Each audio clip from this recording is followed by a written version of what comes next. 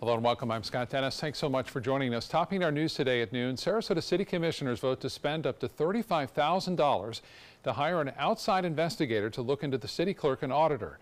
Pamela Nadalini has been the subject of a series of poor evaluations and accusations of creating a hostile work environment. ABC 7's Ray Collins has reaction from Nadalini. Ray?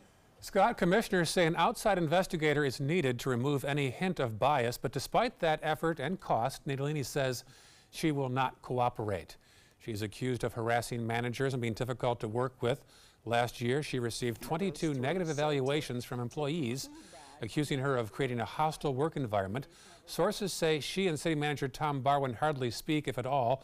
Here's what Nadalini told the city attorney Robert Fournier after the city voted early this morning for a third-party investigator. I just want to put on the record, Bob, I will not be interviewed regarding this process due to the way much of this has been handled and played in the media, so that I can make sure that, you know, I am definitely governed. I have a lot of concerns with how commissioners have definitely played this in the media, as well as various city employees.